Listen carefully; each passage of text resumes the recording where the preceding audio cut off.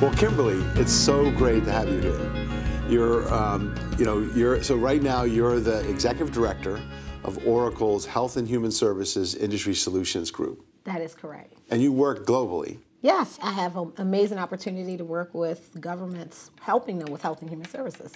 So you're not my average member CPA type, which is what has been fun knowing you over the years. Absolutely. So you started with us in our new Young Professionals group, one of the founding members. Yes. One of our really big points of pride because you became one of the youngest chairs of the Maryland Association of CPAs. Absolutely.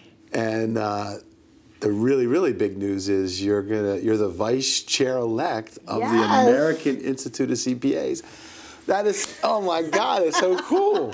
I'm excited. So, from I'll always say I knew her when. I mean, you volunteered as a new young professional. You helped us kickstart this whole trend in leadership for young professionals. Right. And you're walking the talk. I mean, you've moved through the organizations. You're successful out in your career. Two twin boys. Oh, they're 10 and 12, but they act like twins. That's right. That's right. 10 and 12. Right, 10 Not and 12. twins. They're all,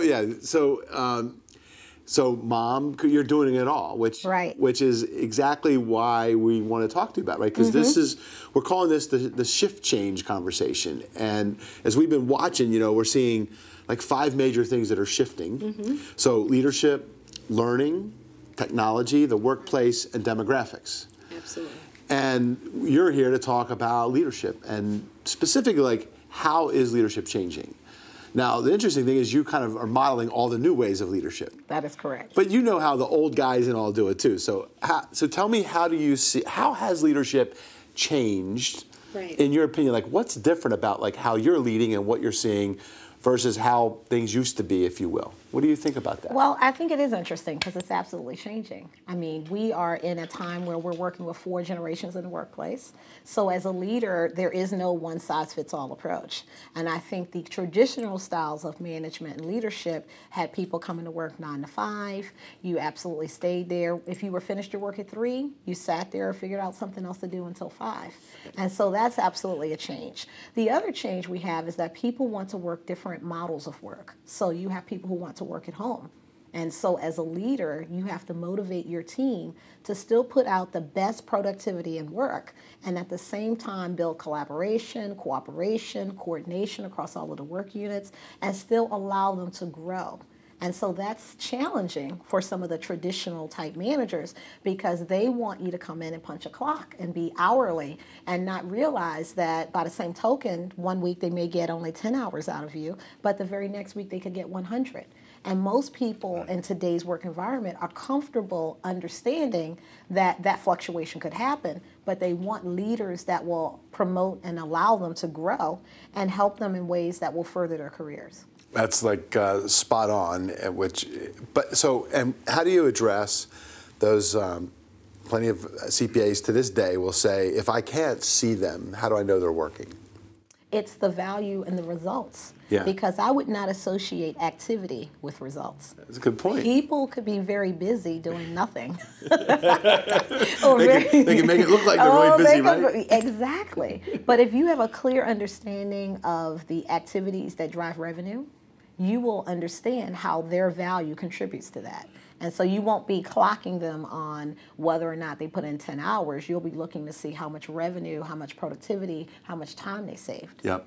So how has your volunteer experience at the MACPA, you've been involved in a lot of activities, the AICPA, how has that helped you with leadership, if at all? What's been the kind of value to you from that standpoint? Well, there's a lot of value. I mean, understanding the regulatory environment, understanding all of the different leadership styles. I think the profession has been at the forefront of looking at the different generations and looking at some of the initiatives to drive diversity.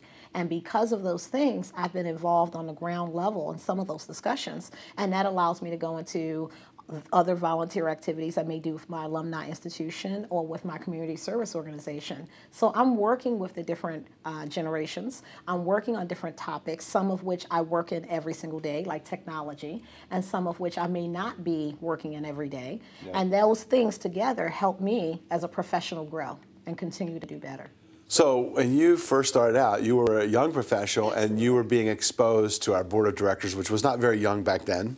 Yes. Since then, we've had a lot more young members come on. We've had a lot more diversity, a lot more diversity in every sense of the word, right? Absolutely.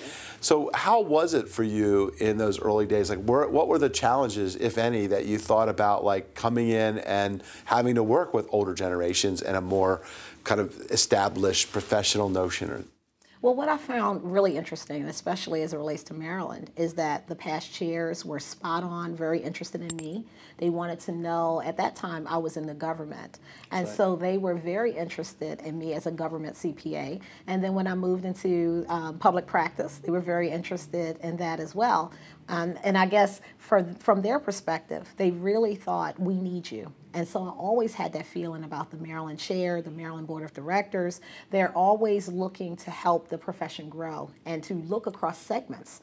And so look across geographies, look across segments, look across different socioeconomic backgrounds, and really try to help the profession move forward. So my perspective is that it was very nervous the first time you go to a CPA meeting where you don't know anyone. Yep. And I think that everyone there was very welcoming. And so I had to make sure that I brought something also.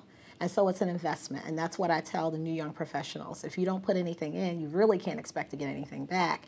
And for as uncomfortable as you may be, people are also looking to learn about you. So they may be uncomfortable. And if you're both working together for the middle ground, then it turns out always. What great insight. And I love, so advice for our my generation, older generation, is that what you said there that I caught, right, which is they were interested in you and they wanted to make you comfortable. And I think there's a big lesson for all of us, right, is that sometimes as leaders, we don't always think that we have to make that outreach. And yet what you're saying is that is actually the way that you bring new people in and get them comfortable. So young professionals need to be invited to the table, which is what we've obviously learned. But that's a great piece of advice for our older generations out there. Well, leaders have to model the behavior. So it's the tone at the top. And so we can't say we have a supply concern and not do everything we can to help that supply issue. Dead on. And so when people come into the room as a leader, they're looking for you to demonstrate the art of the impossible, to motivate people to do things they wouldn't ordinarily do.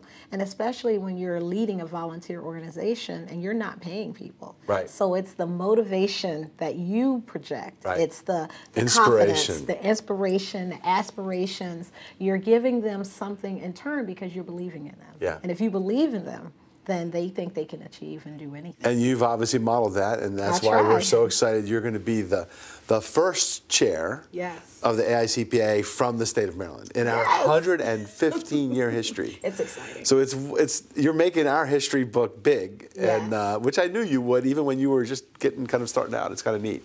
Now, the other thing I think is important is, and you touched on it, but you're managing a global team. This whole idea of flex work and mobile, right? Everyone's mobile, mobile devices. You can work from anywhere, anytime. Right. So how do you do that as a leader? Like, what advice would you give folks for how do you manage a global flex team like that, right? And I'll tell you what's even more interesting, Tom, is that it's a matrix group.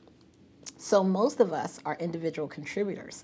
And so you are looking to get people to do things that you are accountable for without always the authority to get it done. So you're kind of managing volunteers almost. You're recruiting people to help you in your cause. Traditional leadership had a very hierarchical leadership environment. Yep. So there was one manager, you went to them. Up the chain. And in today's environment, it's very flat. Everyone's an individual. Everyone's the boss. Everyone's in charge. They're self-directed. There's no one giving them, the job description that they applied for could be 2 sentences. It's not really that detailed. So today's leadership environment says that people are self-directed, and if you give them the outcomes, they will move toward those in a collaborative fashion. But the whole "you will do it because I'm paying you" doesn't necessarily work. That's not working anymore. And especially when you're working with people from different cultures, Yep. because their hours are different, their holidays are different, what they're motivated by is different, and so they may not choose to work in the way that you would have them work. Right. But if they get the work done, then the question ultimately is, does it matter? Right. So how did you adapt to that? Like, so what do you do as a leader to learn about your team, to be able to get to that point where you can influence them to be that contributor that you need? And I'll tell you, it's very interesting because actually, and earlier I think I said I went from government to public practice. I went from public practice to government. Right. So the government, before coming to Oracle, I was a CIO with directs, and I could touch and see everyone every single day. And so I went from that environment to an Oracle environment where I didn't see my direct manager. IT didn't necessarily set up my computer. I did the setup of my phone. They pretty much said, Kimberly, this is what you're accountable for. Go make it happen. Go make it happen. So it's work ethic, it's discipline, it's a desire to learn. I mean, it's a desire to really work in an environment where you're working with such highly accomplished people that it makes you better. Steel sharpens steel. Right. And so when you're around other people that are just as great or even better, you have no choice but to rise to the occasion. That's pretty neat.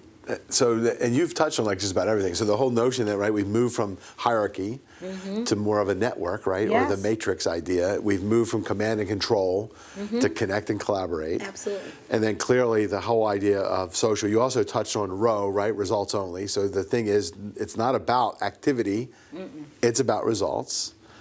So these are some interesting points, right? This is how, so what's interesting, I always think, is what leadership does fundamentally hasn't changed, but how it does it is changed a lot. That is true. Right? Because we're still trying to direct people, and we're still trying to accomplish big things and motivate and get everybody inspired. That's true. But how we do it is very different than it was 5 years or 10 years ago. And there are still vestiges of the old style running around, but it's changing pretty rapidly.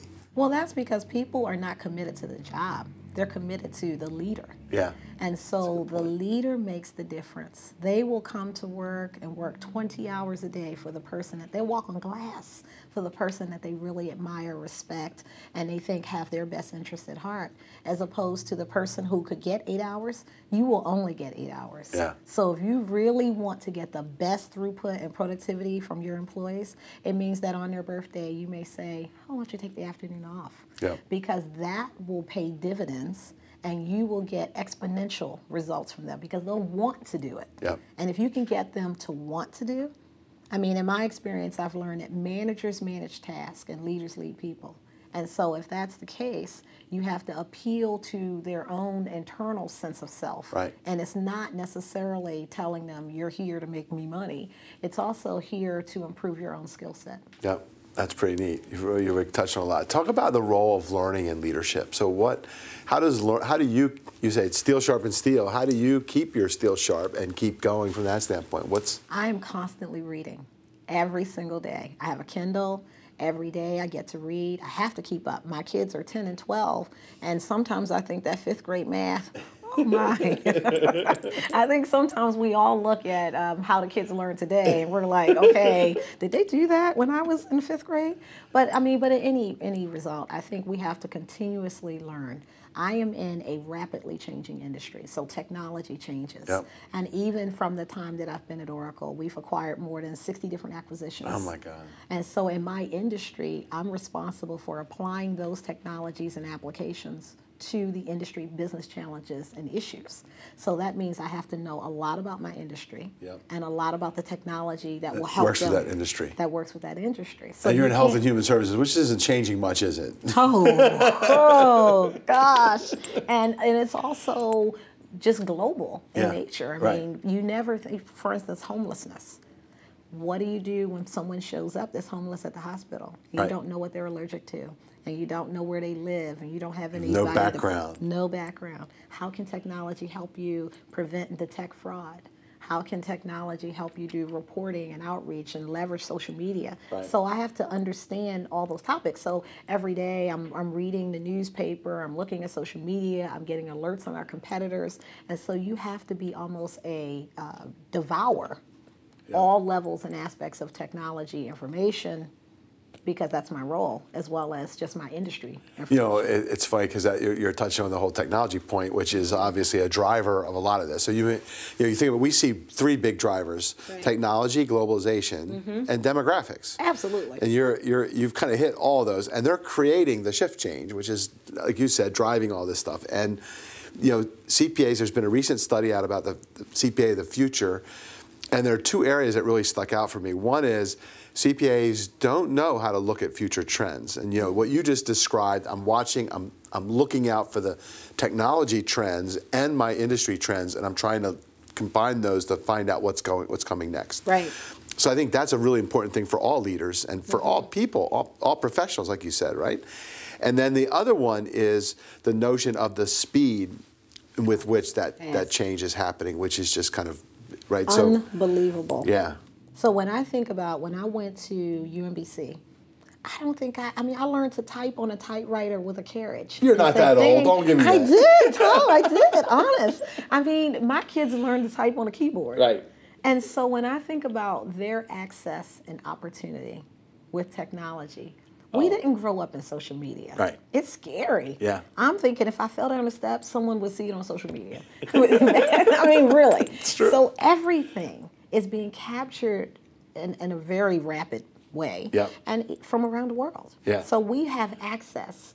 So for CPAs, as CPAs, we can't afford to sit back. Right. We got to stay on top of this. We have to stay ahead of it. Yeah. Not just on top, and that's even more Ahead scary. I know, I think because we are adding value to our clients and stakeholders. And in order to add value, we have to be ahead of where they're going. Yep. We can't just wait because your competitor is already there.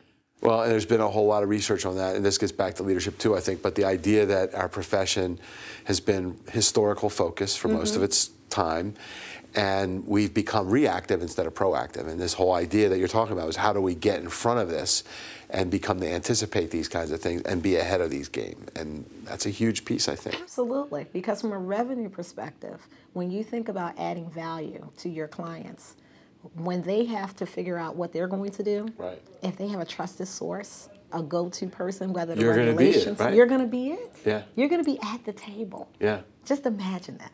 That's the right way to go. Now, so if you had to just give someone a little piece of advice about leadership, like your wisdom, right, for all, so what would you, kind of what you put on a 3x5 card, what would you say? What are a couple tips that you would say, if you're going to be a leader, think about these 3 or 4 or 5 things? What would you say? I would say, one, you have to think about the people. You have to people care. first. People first. It's always about, I'm working on a program right now, and someone just sent me an email, and I needed her. She's critical. And she said, my husband is in the emergency room. Now, as a leader, the first thing you have to think is, I'm praying for you, and I hope your husband is okay. And then the next thing you have to do is assure her that it's going to be okay. I don't want you worrying about us. We're going to get it done. We got it right. We got your back. Now, you don't know really what you're going to do. In this case, I really don't know. But as the leader, she is relieved because I took that weight from her. So it's got to be people first. And then the next thing is to align the objectives of your organization. Because we have to look at the end state, to drive revenue, to be productive, to get more share, to get more value, and then align that with how you can motivate your people based on their skill sets. Strengths. Because you have to align. Because you cannot treat a 20-year employee the same way you would someone who's a college grad. But you can get both of them working toward the same objectives, but just using a different mechanism to get there. Nice. So leaders have to really, it's not one side, I know it's more work, it is, because for one person you may say, good morning, Tom, and the next person you may say, Tom, how's it going? It's just a different perspective. Treat your people where they are, right? You have to meet people where they are, and then make sure that you communicate frequently and directly. And so people want to know what's going on, even when you don't know. As a leader, that's a good point. I would just say sometimes, I don't know. And it's okay to not know. That's something a lot of leaders struggle with. But that's another good point. Oh, I would tell them all the time, I'm not perfect. So if you think that I'm missing something, I need you to come and tell me you're accountable. I'm accountable, you're accountable. Now, I don't want you to tell me in front of a room full of people. But I want you to come and tell me that we are forgetting this major client, this piece, and come and let me know. So I want you to feel ownership and be a stakeholder. So you have to bring people into the end state. Because if they think it's not about them, you will not get them on a Saturday. Because in IT, just think about it, as a CPA and I'm in IT, most of our maintenance and upgrades are on the weekend. They really So that's are. when your customers could be getting issues, right? Exactly. Yeah. So now you have to have, especially during a busy season, so think about all of your employees that are really coming in. Are you surprising them with pizza? Are you surprising them when there's a lull in the work? Just say, hey guys, go home. Are you giving them some time off when you can? Yeah. There are a number of different things that we can do in order to move the profession forward.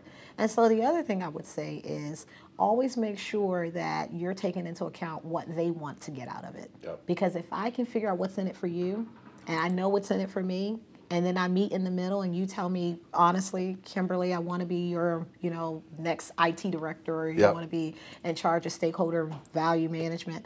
And I tell you that, and then I say, let me help you get there. Yeah, powerful. So powerful. Because they know that if they stay there, they're not losing time. Yep. They're gaining valuable networking skills. You're putting them in public speaking environments. And I will say this, the final thing, I had a manager when I worked at NASA, and I remember doing this presentation for him, and I said, oh, I'm finished. I said, are you ready? He said, no, I'm not doing it. You're doing it. And I was like, are you kidding me? It's to the boss's boss. And he's like, I'll be right there. And I said, well, do you want to hear it? And he said, no, because if I do that, you won't work as hard.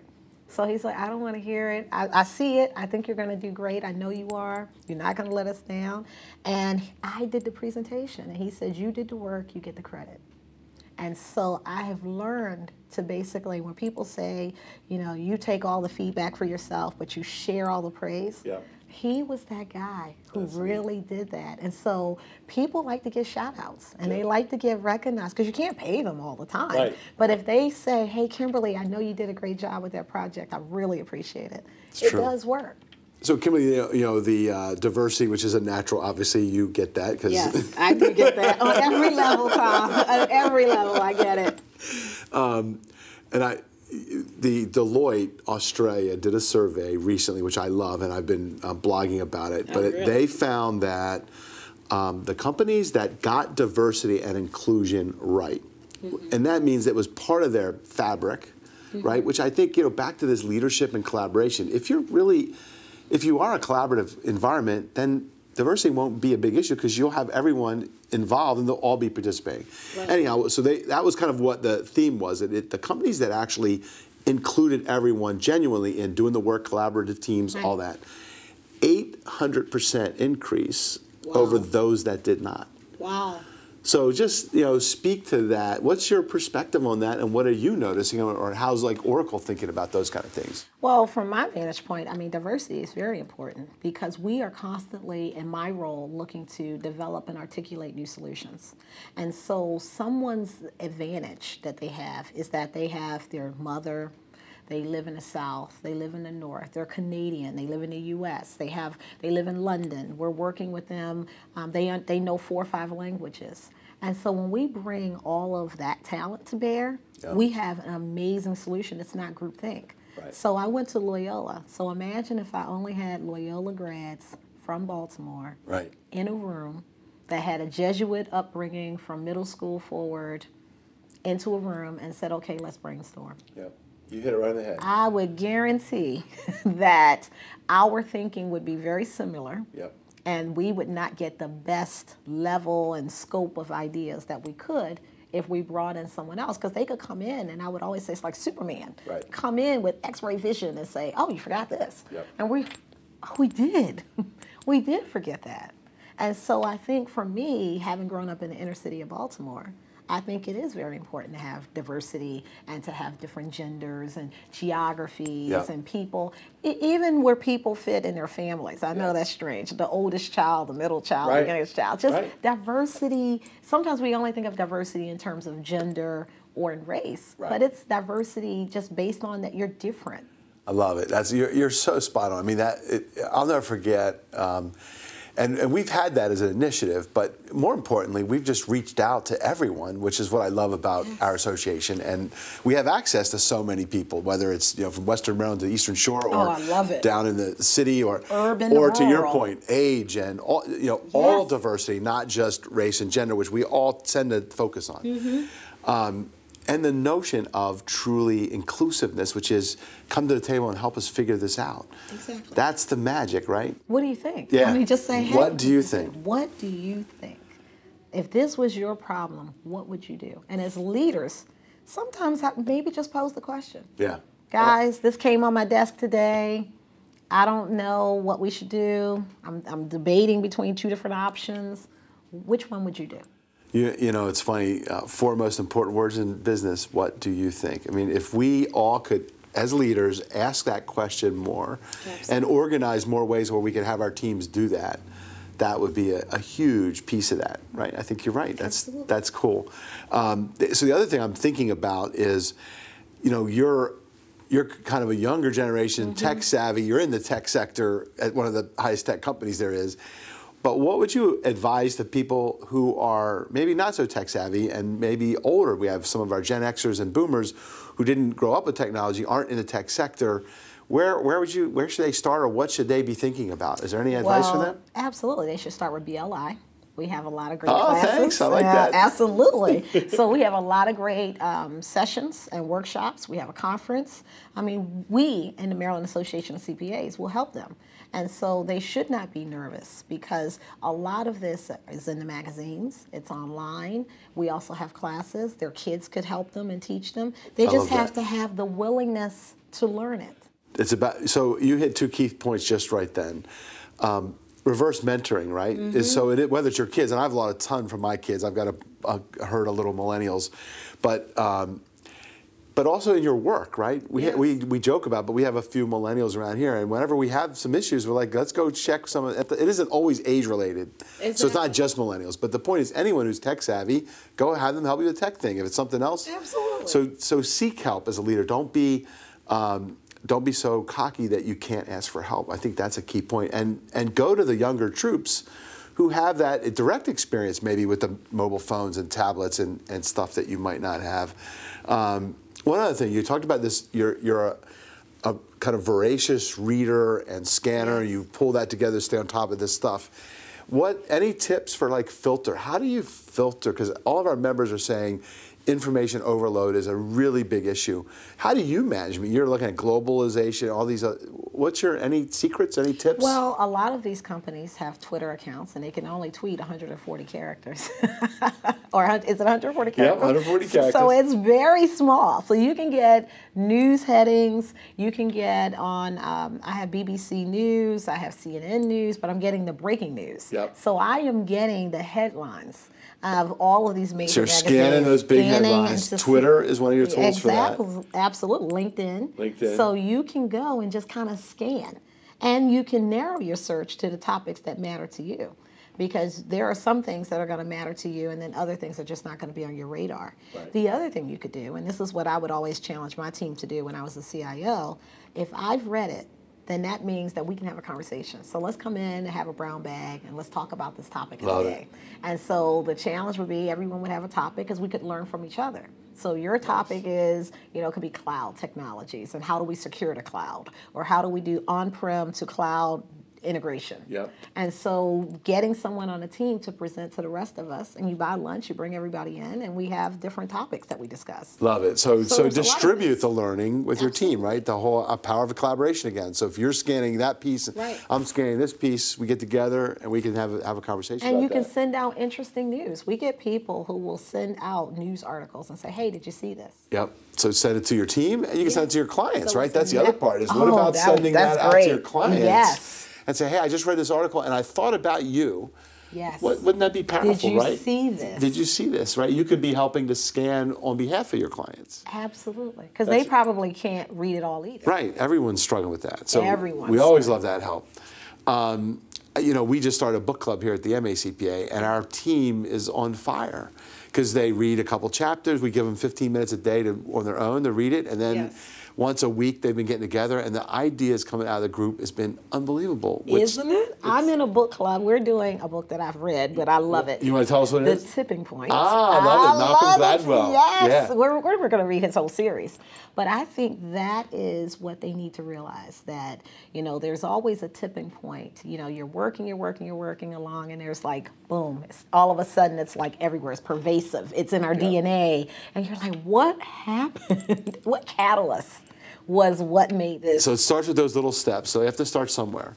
Yes. So, all right, so you gave some good tips on Twitter, and obviously, so books, Kindle, is that what you're using? Yes, I'm using the Kindle because that way I can take it with me wherever I go. And I will say, I love to read. And initially, it was a little hard for me to give up my books. I love the physical book. Yep, same and way. to go to a Kindle, but I'll tell you, I lost my Kindle. And then my books were all in the cloud. You're right. And it was wonderful. I was sold after that. I'm totally sold. But I do like the physical books. Yeah. And I sometimes do both. But I do, I mean, I love my Kindle. And now, do you ever take notes or highlights and stuff on your Kindle? Yes, I do. That's the other thing I think we need to tell people is people don't understand how far that's come along. But your notes are all online. Yeah. So you can copy and paste if you want to put them in a presentation, like a great quote from an author. Yes, and in most presentations today, you're quoting someone. Absolutely, There's some quote that you want to tell everyone about. So yes, you, especially in the Malcolm Gladwell series. Yes. Yes. So any other favorite business books? That would be kind of cool if there's any other recommendations. Well, I have all of the traditional books. Point. All of the traditional books we're reading. I mean, we're going to do Good to Great because I'm in a volunteer-based organization for my sorority. Right. And so we have different disciplines. And of course, I tell them that being a CPA is the best, always. I love it. And so when they meet me and they say, well, you're kind of well-rounded to be a CPA, I said, well, that's because you don't realize that CPAs are really providing the fabric of our strategic advice. Yep. Most of these companies, you have CPAs. And they did not realize that we were so pervasive. Yep. Just because someone's not in public practice does not mean that they're not actively working toward the profession and learning every day. Yep. And so most of the business books are the ones that, for instance, we're in my MBA program. So I'm going back because we have people who are in education and social workers and case workers who did not have the same background. And we've had a lot of different great authors. Yep. Crossing the Chasm. Yep. You know, Jeffrey Moore. Yes. You're all my favorites. So we go back and get those same ones. Love I it. mean, so I've already read them, so I can lead the book club. Because when you're leading the book club, you have to know what's going on. You have to have read the book at least be a chapter ahead. Love it. So that's why I'm cheating a little bit, but I'm reading my own. That's okay. All right, so our newest one we're reading in our book club is Flash Foresight by Daniel Burrus, who... Oh, Daniel Burrus, I love him. We're working with him on some other stuff, but that's a really cool... Oh, that one. So anyhow, you got Jim Collins' Good to Great, Built to Last, the Crossing the Chasm with Jeffrey Moore, Malcolm Gladwell. Simon Sinek, that's another one I'd say, right? Start with Why. There's another couple of good ones. And you had a really good book you had us read on the board, Dynamic Leadership and Growth or something. What was that? Well, the one that we also had recently, Rita McGrath and the End of Competitive Advantage. That's another really good one. I need to read that one, Tom. Rita was a great, came here to Maryland and spoke. So yeah, any other tips for anyone else? Anything else you can think about? I think that you just have to be flexible and be willing to learn and be patient with yourself. And if you're not familiar with this, you didn't grow up with it. I didn't grow up with it. Right. So just think how quickly we all can catch up. And I think it's something, we're CPAs, we can do it. I love it. Absolutely.